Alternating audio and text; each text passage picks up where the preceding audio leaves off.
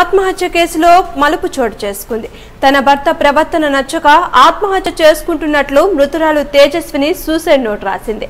ఈ నోట్ పోలీసులకు లభ్యం కావడంతో అనుమానాస్పద మృతిగా కేసు నమోదు చేశారు. 498, 306 సెక్షన్ల కింద మార్పు చేస్తూ సోమవారం సాయంత్రం కేసు నమోదు చేశారు. పోలీసులు తెలిపిన వివరాల ప్రకారం గుంటూరు జిల్లా నల్లపాడుకు చెందిన తేజస్విని 5 ఏళ్ల క్రితం మట్టపల్లి పవన్ కుమార్ ను ప్రేమించి పెళ్లి చేసుకుంది. తేజస్విని విజయవాడలోని ఓ ప్రైవేట్ ఛానల్లో న్యూస్ రీడర్ గాను, పవన్ కుమార్ ఉయ్యూరులోని బజాజ్ రిలయన్స్ లో పనిచేస్తున్నారు.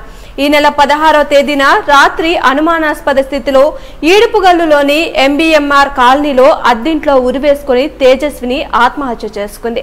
పోలీసులు అర్ధరాత్రి సమయంలో ఘటనా స్థలానికి చేరుకుని వివరాలు సేకరించారు.